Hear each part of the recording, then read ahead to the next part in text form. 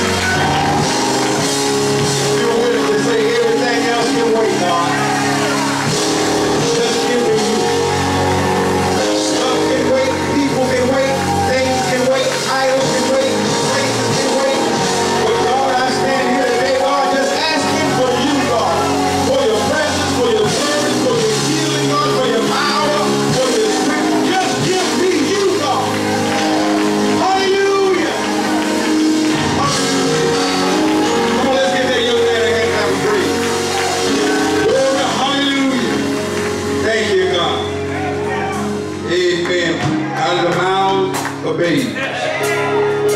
It's real simple. Amen. Some of the stuff that's causing you to have headaches, migraine, causing your blood pressure to rise up, causing you to be cranky around the house. You can't. Spouse scared of you, children scared of you, because you want everything else. Seek me first and my kingdom. And all the other stuff. You're running yourself crazy over stuff. The young prophet told us, God, just give me you. Everything else, just give me you. Young fellow that prayed before he sang said, I've lost a whole lot. Brother probably ain't 13 years old, but lost a lot. Seen grandfather, grandmother, seen family members, but said, God, but I'm still here, God. I'm satisfied with you, God. Give me you, God. Because with you comes the joy, comes the happiness, the peace, and the long suffering, God.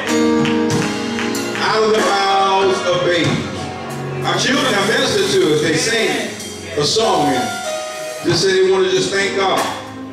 The little babies, they had so much thankfulness in them. They had to give their own space and their own place, and they lifted up praise to God.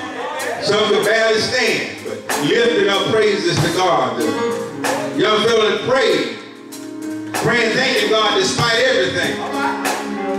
And a young prophet that sang the song, that God just give me you. Our lives will be a lot happier if we can start out with that first request right there.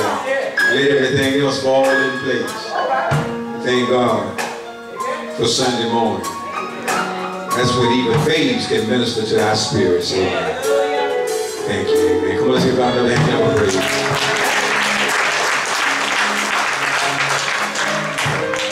Word of God today, we're going to look at the Gospel of Matthew, chapter 3, verses 4 through 10. The Gospel of Matthew, chapter 3, verses 4 through 10. This is what the scripture says. It says, John's clothes were woven from camel hair, and he wore a leather belt. His food was locusts and wild honey. People from Jerusalem and from every section of Judea and from all over the Jordan Valley went out to the wilderness to hear him preach. And when they confessed their sins, he baptized them in the Jordan River. But when he saw many Pharisees and Sadducees coming to be baptized, he denounced them. You brood of snakes, he exclaimed. Who warned you to see God's coming judgment? Prove by the way you live that you have really turned from your sins and turned to God. Don't just say we're safe, we're the descendants of Abraham. That proves nothing. God can change these stones here into children of Abraham. Even now, the axe of God's judgment is poised, ready to sever your roots. Yes, every tree that does not produce good fruit will be chopped down and thrown into the fire. The title of today's word is something got a hold of me. Something got a hold of me. I think it's important to pay very close attention to the type of religious people we choose to associate with. Catch what I said now? I didn't just say people.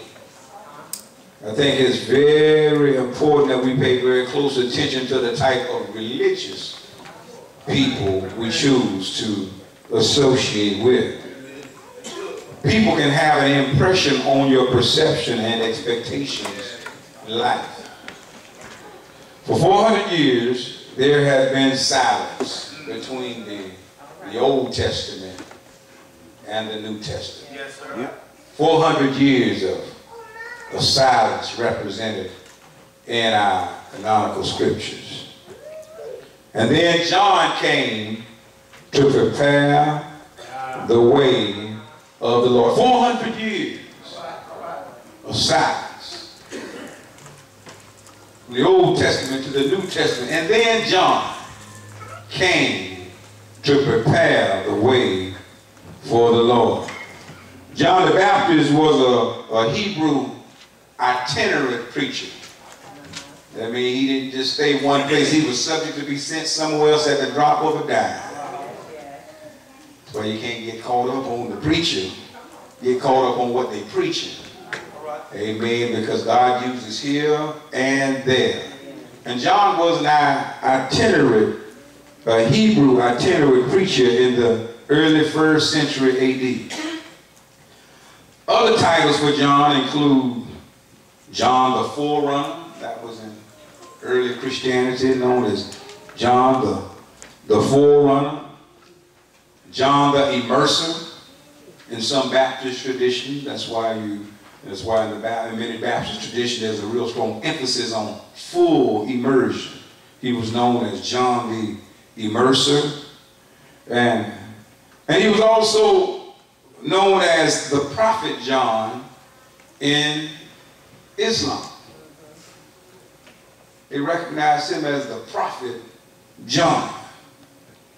He is sometimes alternatively called John the Baptizer. But we know him as John the Baptist. In verses 4 through 6 of Matthew, we see where the scripture says John's clothes were woven from camel hair. And he wore a leather belt. His food was locust and wild honey. And then the scripture says, people from Jerusalem and from every section of Judea and from all over the Jordan, they went out to the wilderness to hear John preach. And when they confessed their sins, he baptized them right there in the Jordan River. John, he sacrificed himself for the sake of ministry. It wasn't about him. He didn't have to have the finest clothes. He didn't have to have the finest things. He didn't have to be known by everyone and set up on a... John, he sacrificed himself and his own comfort for the sake of ministry, and he put in work to produce in his calling. That's something that we could really, really use today.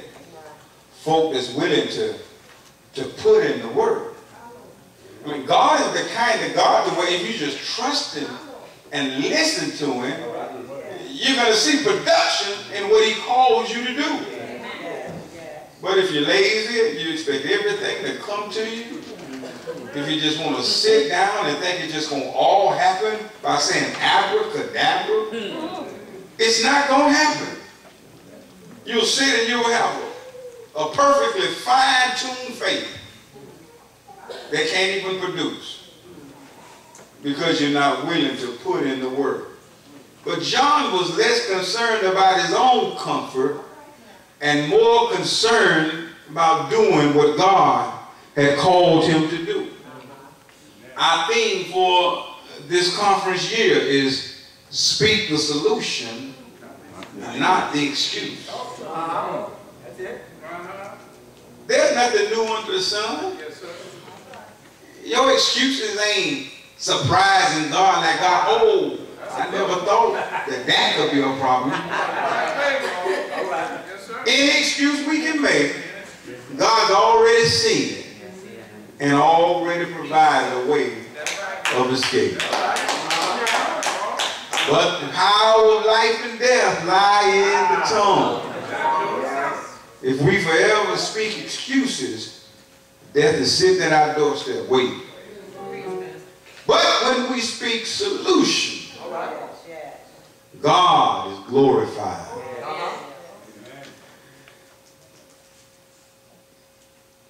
I look at John in ministry and can say in the affirmative that John put in the work and results followed. Amen. Amen. See, nowadays folk think that, you know, you just go and you just get this thing called ministry. You get it. You wake up one day and tell the world, the Lord has called me to preach the gospel. And then all of a sudden, everything is just laid in your hand. Anybody ever heard the saying, I don't look like what I've been through? Yeah. Oh yeah. My God. Folk look at preachers that seem to be getting some increase and seem to be getting some production in kingdom work, but don't realize that what you look at don't look like what they've been through. You don't have a clue to how many lives been lied. You don't have a clue to how many scandals and darts have been thrown in that direction. Go ahead, preacher. John, he put the work in and got results. I used to coach a little before my daughter. She played basketball. And I used to coach the little girls' basketball team. And you see some parents, they come out there and want to do all this fussing because their child ain't getting in the game. But y'all ain't have time to practice during the week. Had all this stuff to do, and that's fine, go do your stuff. But we ain't 21st century sports. We trying to win. I know 21st century just play, but no, we playing to win. We want to have fun, but it's fun when you win. And so for everybody that just like just to be run around and that's disappointed in me, you're going to be disappointed because in everything I plan to win. I ain't fighting this fight that I'm fighting right now against the enemy. Amen. I'm planning to win. You think I'm living this life just to die and die? I'm dying to get somewhere. And you see parents, they get all upset. But don't understand that you got to put the work in. And even if you put the work in that week and then just keep putting the work in, you don't get to say when the increase is going to happen. But John, he put the work in, and it said that he didn't even need a pulpit. That's right. It said that people followed him out in the wilderness. All right. Thank you. All right. I'm sure most of y'all notice I got glasses on today. Yeah, we see it. And that's because the tread is wearing in my tires. And I finally broke down. In Bible study, that concordance is real small. And I went to go and get a Greek translation, and it don't matter which way I would turn in my head, it just was blue. And so I told my wife, and she took me to go get some. She called and made an appointment. And in a couple hours, I was in there getting my eyes blowed and blasted and just all kind of stuff. But I got some glasses now. But when we paid for them, I thought that what we paid was the regular price, because I ain't never bought glasses before.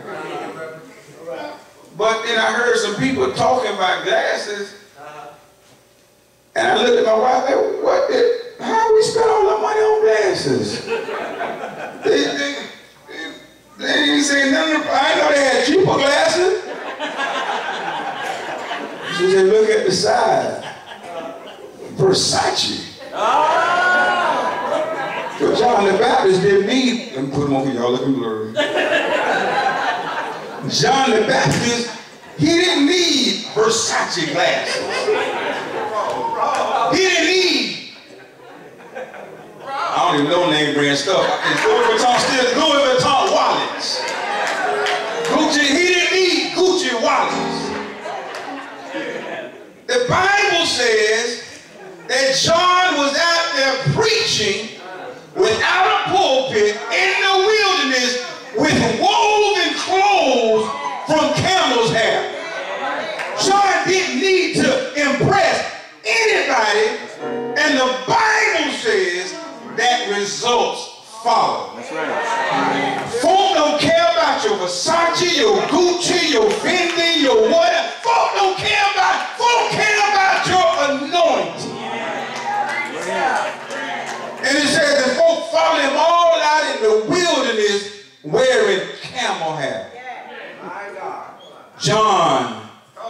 sacrificed himself for the sake of the ministry. And then it goes on in verses 7 through 9. And the scripture says, but when he saw many, look at your neighbor and say, religious people. When he saw the Pharisees and the Sadducees coming to be baptized, it says he denounced them. One thing about Jesus, you can fool everybody else talking about you this and you that. You can fool everybody talking about your faith and this and that. But one person you can't fool is God. Everybody else run behind, and even though your fruit don't look like Jesus, even though your fruit don't even look like the Spirit of God, you're so into protecting the middle class you could care less about the poor. Right. You're so into cutting your own taxes you can care less about the people sleeping on the streets. You're so into your own and what you get out of it that you don't even fight for what he fought for. I'm happy to be middle class, but Jesus, when he came, he could care less about me and my middle class. All right. He cared about the poor. And when I get to the place to where the battles I fight are more fierce for those that are doing well than it is for those who are hurting, oppressed, and downtrodden, I can fool everybody else, but I can't fool God. You can dump as much water on me, you can hold me up under the water and baptize me in all kind of names, but I can't fool God. And the Bible says that when the Pharisees and Sadducees, when he saw them coming to be baptized, he spotted them quick and he denounced them. Said, you brood of snakes. John has no problem sacrificing relationships and calling out the religious leaders for the sake of the truth of the cross and an authentic gospel. We're so busy today trying to maintain relationships. We're so busy today trying to stay in with people that we're not committed to the truth of the cross. Think about the gospel we're preaching and teaching. Would Jesus have preached and taught that gospel? Would Jesus have been passionate about the things that we're passionate about? But John was not concerned about being on the with the in crowd, with the religious folks. And the first thing he said, you brood of snakes. I see you coming. And I'm not playing games with you. We'll sit and do the two-step with snakes. Knowing that their life does not exemplify or look like the ideals of Jesus Christ. And we'll make every excuse. I'm not talking about other folk. I'm talking about the religious. I'm not talking about little Pookie out there. I'm not talking about Mr. Johnny up under the tree. I'm talking about the religious folk whose lives don't look like the cross. Their philosophy, the way that they treat people don't look like the cross and the life of Christ.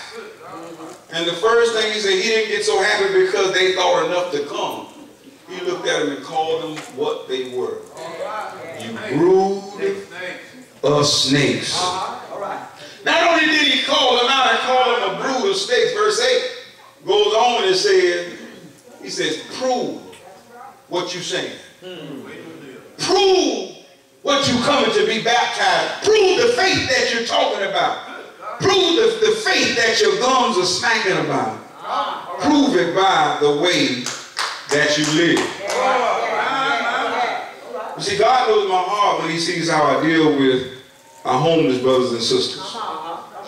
God knows my heart when he sees the way I treat widows and widowers. God knows my heart when he sees the patience and the time I'm willing to put into the children. God knows my heart when he sees the life that I live in front of people, knowing that I'm walking around here claiming that I'm a preacher. God looks at the life that, and he says, prove. You're coming right now to be baptized because it's a symbolism that you want everybody to see that you've been baptized. He says, I ain't concerned about that, but he says, prove. Because right now to me, you're a brood of vipers. You're a brood of snakes. He says, prove to me. He said, in John, there was no fear in John. John didn't need to please anybody. John didn't need to be friends with anybody. John didn't need to snuggle up to somebody so that they could give him a grant or give him. God didn't need anything from anybody. When you learn to stand on your own, it's just me and God and whoever else want to come along. When you learn to trust God, when you learn to do like Jamarian said, just give me you, God. When you happen with just God, you can do like John. John says, you brood of snakes. He says, prove the way you live that you really turn from your sin. I don't want to hear it. I want to see the way. I want to see the way that you're living and the way that you treat people. And I want to see the example that you're giving to children. I want to see it. That's it. Right now. Where you live. He says, prove it by the way that you live. This water, this ain't doing nothing to impress me. Prove it by the way, prove your faith by the way that you live. The Bible says faith without works is dead. My faith ought to produce something. My faith ought to produce something. If you got faith, you ought not come to church mean and negative and nasty every Sunday. If you got faith, the cashier, amen, at the restaurant, when they made a mistake, they should get cussed out if you got faith. The same patience you need folk to have with you, you need to have patience with other folk. Folk are out there already, it's already aggravating. You working on a job for $9 an hour and you working 40 hours a week and all you did, Uncle Sam taking all your money and you got all these children to feed and if you live in St. Johns County, affordable housing is $1,500 a month for a 3-bedroom and it's already frustrating enough and so just work with me a little bit if I got a little attitude on the job. When I'm finishing your burrito at Chipotle, just work with me a little bit. I'm trying to take care of children, and I want to be, but maybe if you understood what I was going through and threw a smile away, maybe it might help me smile. Maybe if you threw a nice spirit my way, maybe it might help my spirit. Right. I have the Spirit of God. Yeah, brother. When I walk in a room, it's supposed to light up no matter how dark it is. You got the Spirit of God when you show up, the liberty of Christ on the shore. Folks ought not feel oppressed, depressed, and shut down when you show up. You speak healing, you speak liberation in your voice. Folks get hope when you show up. He says, I tell you what, right now you look like a brood of snakes to me. He said, but you show me by your life, by the way you live, and I'll take this thing that you're talking about serious. And then in verse 9, he drives it home. He said, don't just say we're safe because we're descendants of Abraham. Act like a maniac. And your claim to fame is, I'm Jewish. Live like a clown. And your claim to fame is, I'm a Christian. Treat folk nasty. I'm a Christian. Go ahead. He said, no. This John, he said, don't just think that your bloodline, don't just think that your title got you covered. Don't just think you got privilege with God just because of who you are. He says, as a matter of fact, you think you so special. You see them stones down there? He said, God can turn those stones That's right. into his children. That's right. Ain't nothing special about you. All right. Amen. Your life ought to produce what's in you. All right.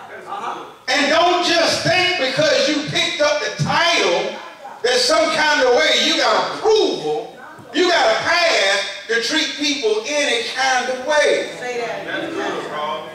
See, that's what John is saying then is what many Christians are afraid to say now. Come on. That's right. All right. Because they're afraid they're going to destroy relationships. They're going to get on the outside and have to preach in the wilderness.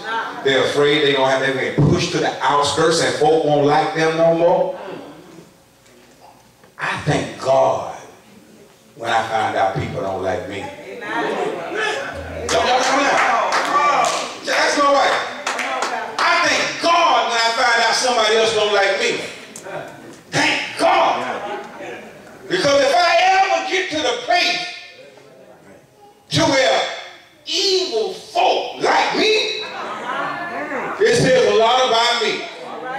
If I ever get to the folk, or get to the place to where folk that maneuver and move through this world in manipulation and deceit, they like me, birds of a feather. I don't want you to like me if you can't treat God's people right. Don't want you to like me if you think it's okay to deceive and misuse God's people. And when I say God's people, I'm not talking about Christians, I'm talking about everybody that God created. Humanity. And he said, don't think because of your label, your title, that you some kind of way got an inroad with your bloodline means nothing and does not earn you any privilege. That's all right, bro. He goes further in verse 10, and John makes it real clear that love does not cancel out right, nor exclude justice. See, that's where we get all confused as a Christian. Oh, love. People treat you any kind of way, and you just love. People kicking you in your mind. Love. People mistreating folk and passing legislation and doing things that's not right. And we love. No. You got love mixed up. Love does not cancel out right. That's right now. Right is always required.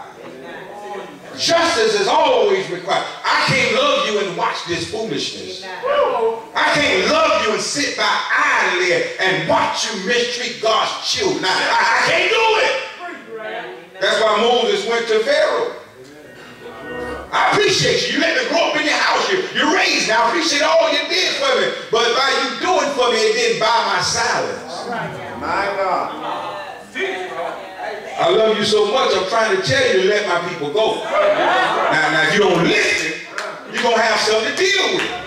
And I don't stand on my own. I stand on the word of God. So all this love. No, love don't cancel out what's right. All right now. No.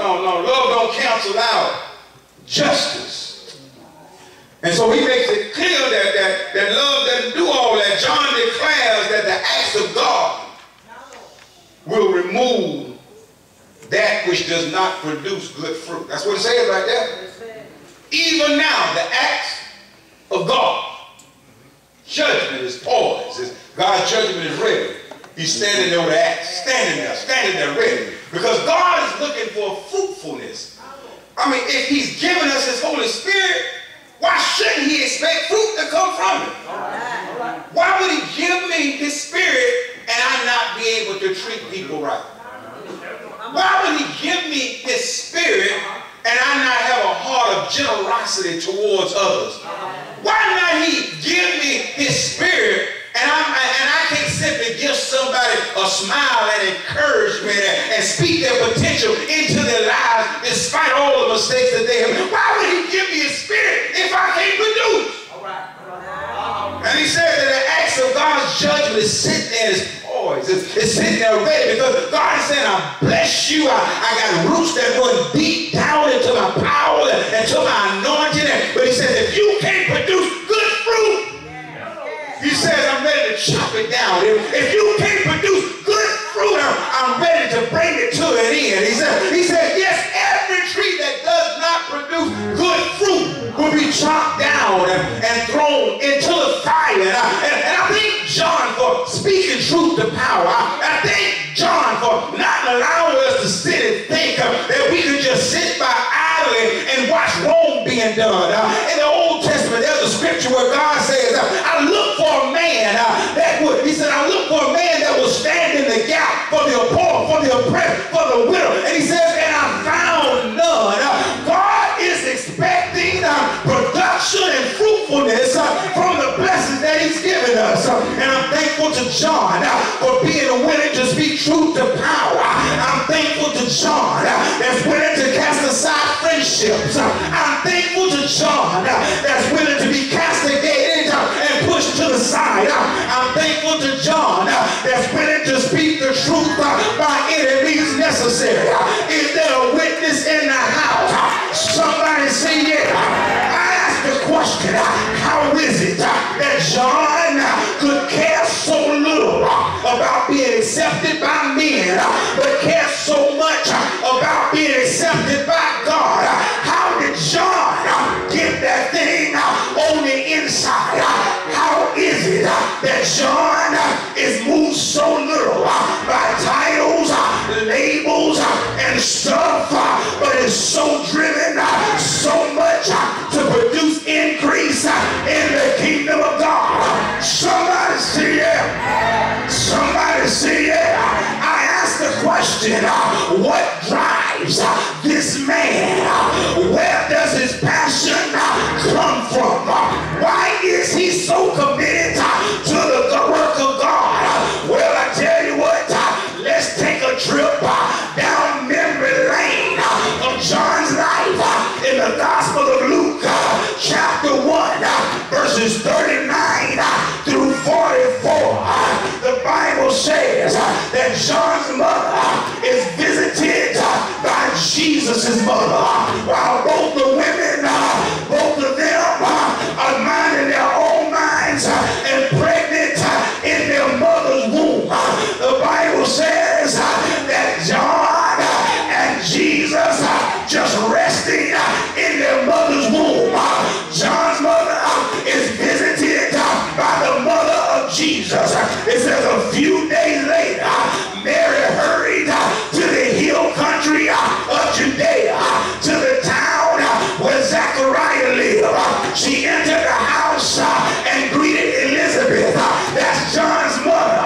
Both women are pregnant at the sound of Mary's voice. Elizabeth's child, that's John. It says he leaped within his mother's womb and was filled with the Holy Ghost. For Elizabeth cried, Elizabeth gave a glad cry and exclaimed to Mary, you are blessed by God above all other women, and your child is blessed also. What an honor this is, that the mother of my Lord should visit me.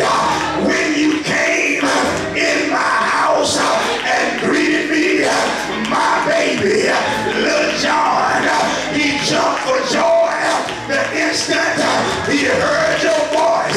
Somebody say yeah. Somebody say yeah. Can I tell you that before John the Baptist came out his mother's womb, that something